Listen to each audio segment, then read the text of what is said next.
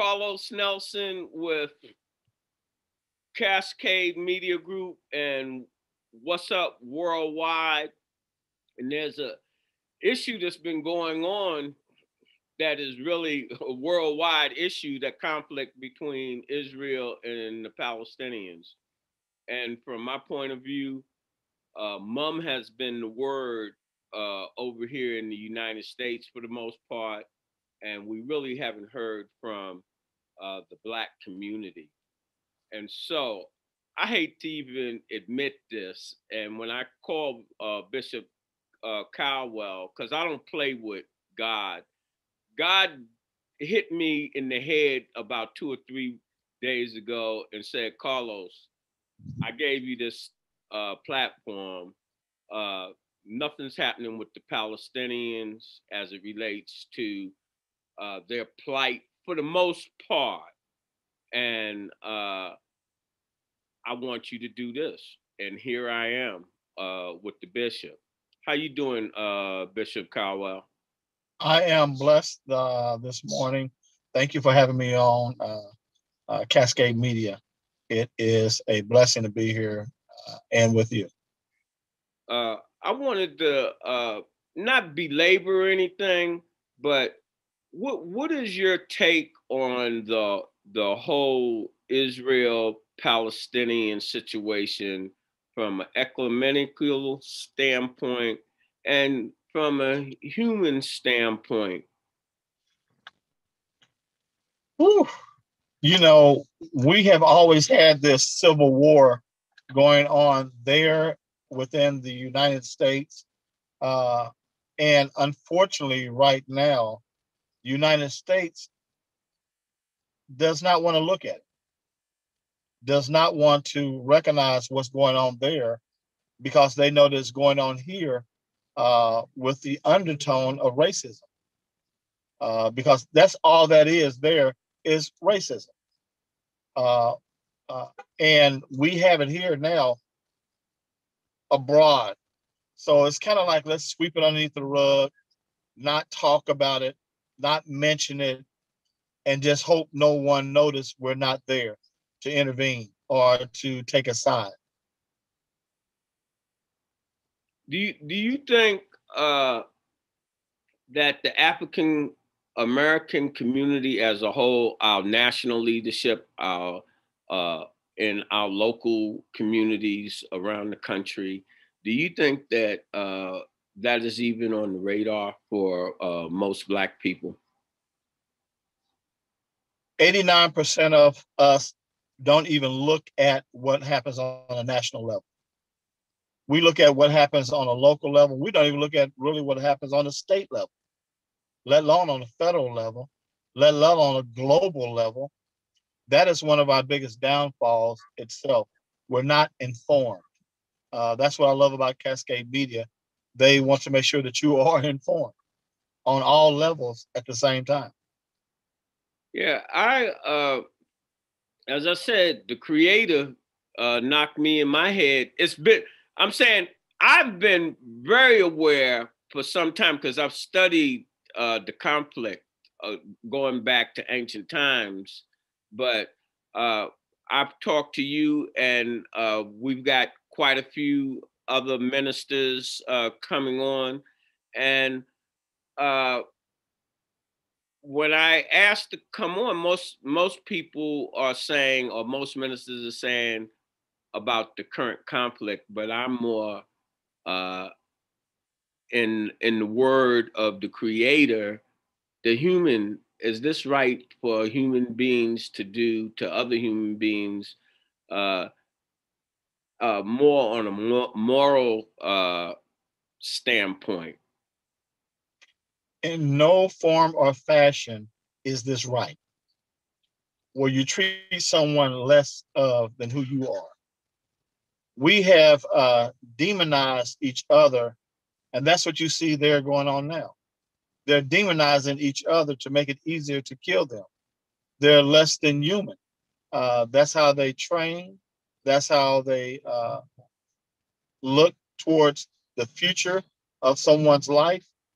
It doesn't matter to them. Their life does not matter. Do you think that hey Bishop, because you've been on the show before, I'm the cutoff king. And, and when you said that, what popped in my mind? I don't know why I'm trying to get myself in a bunch of stuff, but the police situation here and them talking about redirecting the funds.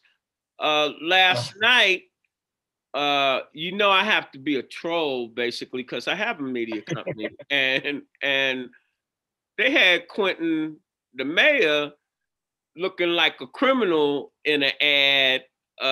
He's posted up like with the mug shot, and they were saying he's defunding the police, making the cities unsafe, and blah, like he was a criminal. The whole thing, and it was sponsored by I forgot, but this demonization of people that don't agree with you or what have you. And as I said, we're talking about Palestine and that conflict, but it rolls over to me when you start using force and things to our everyday life.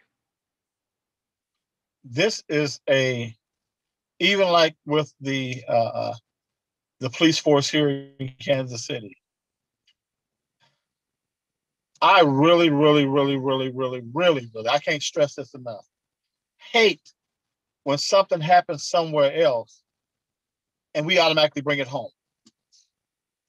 I hate when something happens in another state and we react on it like it happened here. And we start tearing up our own places. We are so controlled right now by the way that we demonize each other to make them less than human. Every time, and you know this to be true, that there is a conflict between this person and this person, one has to demonize the other to make themselves look good. We do that in the political arena. We do that with the police. We do that in the court systems. We do that among ourselves. We do that across the seas. That is a major issue itself by belittling someone, so it makes it easier for you to hurt that person.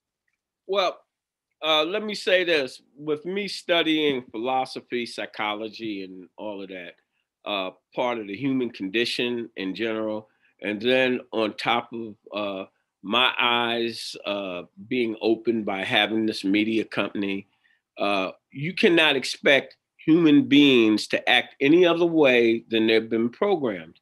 And we have been in a Eurocentric format and viewpoint for since the 9th century. Europeans have rewritten history. So when you're talking about rewritten history, the only way you can rewrite history is have control of the different forms of medium that are putting out the lie.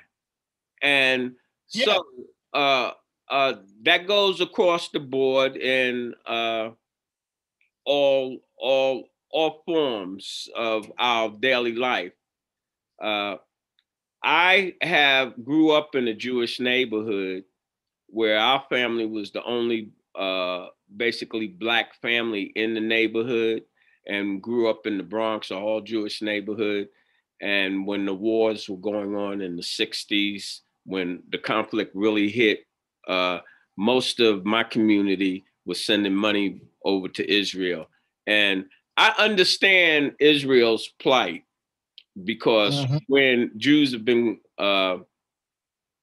they've been demonized since ancient times. And when the Holocaust took place, the leadership felt that once they got a toehold in Palestine, that, hey, they watched the world watch them get crucified. And now they're like, by any means necessary, we're going to stay secure, and forgot the humanitarian part, and one can't blame them to an extent. I wish Black people would take that same attitude. I think we'd be moving much further along. With that being said, do you have any closing thoughts on that subject, or would you like to talk about anything else while you're on about what you're doing? The last time I talked to you, you talked about retiring and handling. When I say retiring, matter of fact, not getting out there.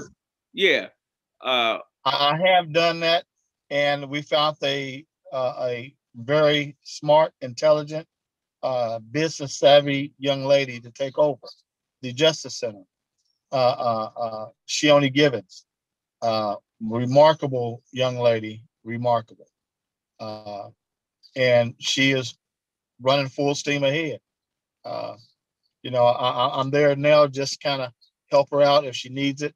But as you know, the Justice Center has grown by leaps and bounds. We have 2 centers now open, and we're about to open up 2 more within a few months coming up. And you're going to be really surprised with your food drives and things. That's what I've seen. Once I start really looking at what you do per se, and your automobiles. Yeah. And my automobiles. Mm-hmm. Well, you know, it is that's my kind of retirement to myself. It's the automobiles, a gift back to myself, and I'm loving it. Yeah, hey, you gotta treat yourself proper. Huh? I see you eat well and you drive well. Hey, Bishop, I'm just learning to do. I'll be 70 in July 29th, and I'm just starting to really do things for myself. I do a lot of things for other people, and that I should be doing for myself. And now I'm taking care of myself, and if I want something, I get it. If I, and that's how I see you living your life right now, and not caring what nobody else thinks. Well, you know, I've worked for 58 years, literally, of my life. And in doing that, you know, I've always been given to others. A 105-year-old man told me, it is time for you to enjoy your life before it's gone. There it is. I've learned to listen to wisdom. There it is. That is perfect to close this on. And as we always say, when you invest in your community, you're really just investing in yourself. Yes.